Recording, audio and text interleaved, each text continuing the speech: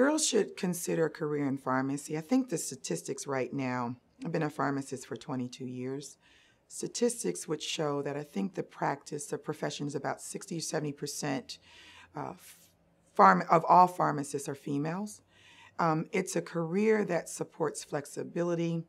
It allows you to provide services to the community as well as provide a wonderful career and livelihood for your family.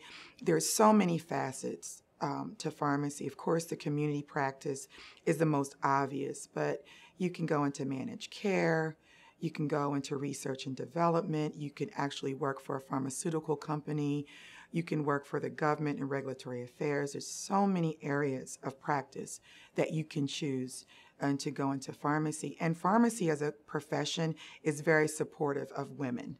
You know, you want to embark on a career that's going to allow you the opportunity to develop your leadership skills and also to develop meaningfully in ways that maybe you wouldn't have the opportunity in other careers. It's been very supportive and very rewarding to me.